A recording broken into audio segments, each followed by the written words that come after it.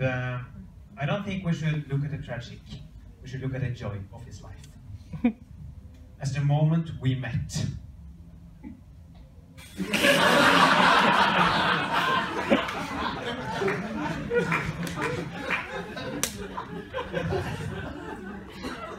Peter and I both had very hairy legs. And every Sunday we used to come together and wax off all the hair on both our legs. And that was the moment we really connected.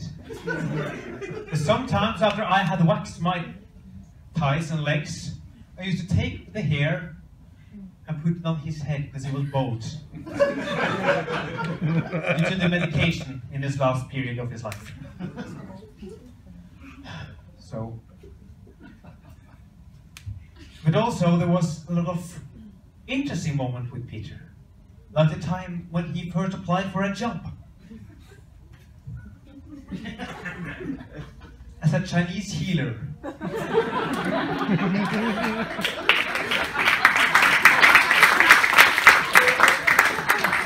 A cop healer in China. And I know Peter believed to the last moment of his life he was going to be able to heal himself with this technique. Unfortunately, it did not pan out that way. But his memory lives on in all of us. And Amanda, yes, I'm looking at you. Now a widow, and I'm very sorry.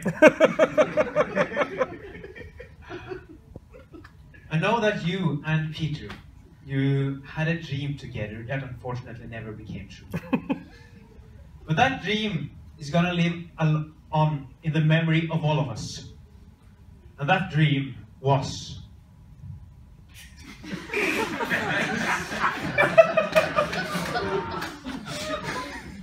a word which I don't know how to translate, and cats.